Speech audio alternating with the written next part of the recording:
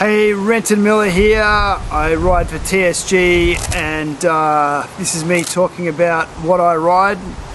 Today just talking about the TSG Force 5A pad.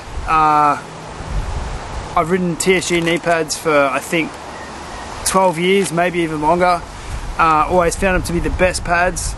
One of the raddest things about TSG pads is team riders actually ride the stock pads. I see sometimes some of the pro skaters that the brands supply them with custom knee pads, so what you buy in the shop isn't the actual knee pads that the pros are wearing, which is a great thing about TSG knee pads. Is the pads you buy in the shop are the pads that the skaters ride.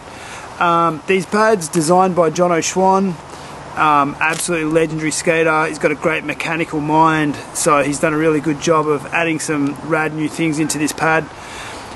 One of the things is these little circle things. They kind of help the pad sort of grip your knee, so your pad doesn't fall down.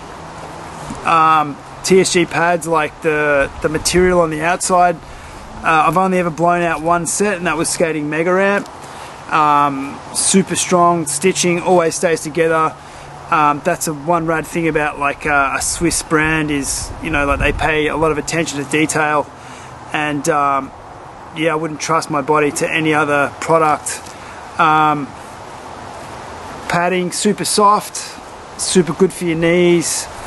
The caps, I wear them out every now and again, but super good on concrete, skate light, wood. I recommend these pads on any terrain, be it Mega Ramp or vert, bowl.